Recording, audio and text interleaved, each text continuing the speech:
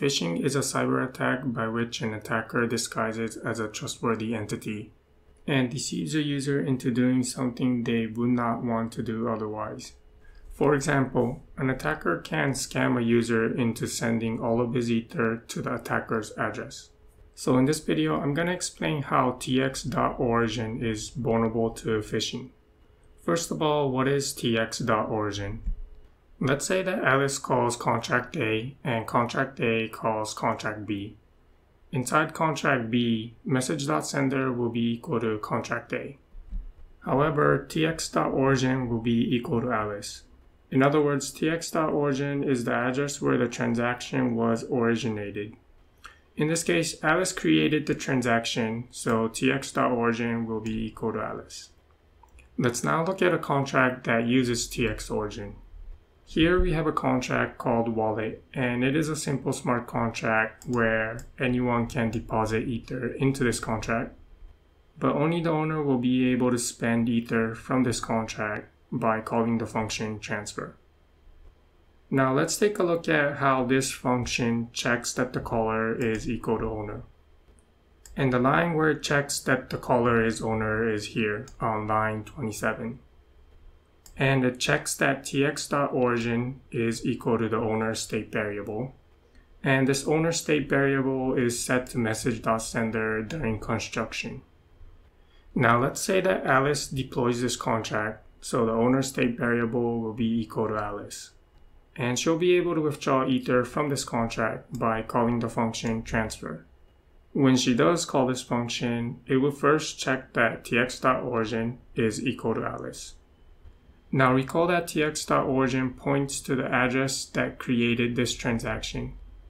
In this case, since Alice called this function, tx.origin will be equal to Alice. So this check will pass, and she'll be able to send ether. But what happens if Eve calls this function?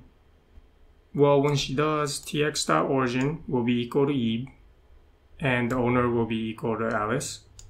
So this check will fail, and Eve won't be able to withdraw ether from this contract.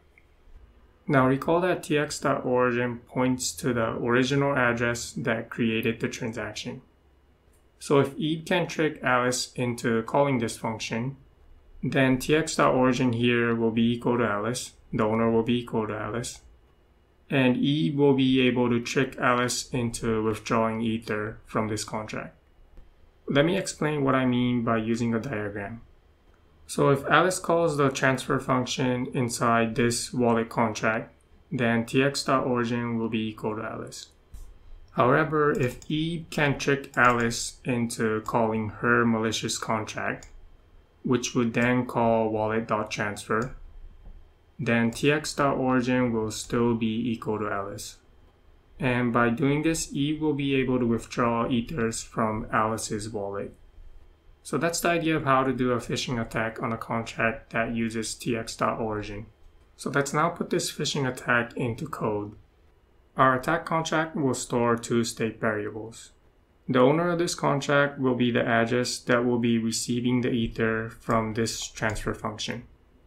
And the wallet state variable will be our target. We initialize these two state variables using a constructor.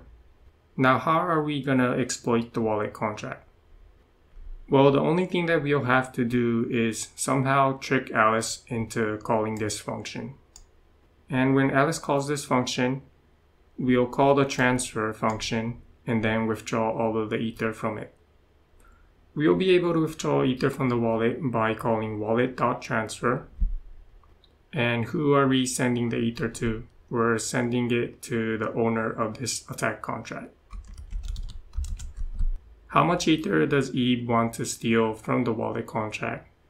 Well, she'll want to steal all of the ether. So here we'll say all of the balance from the wallet contract. And that's all we have to do here in order for Eve to steal ether from the wallet contract above.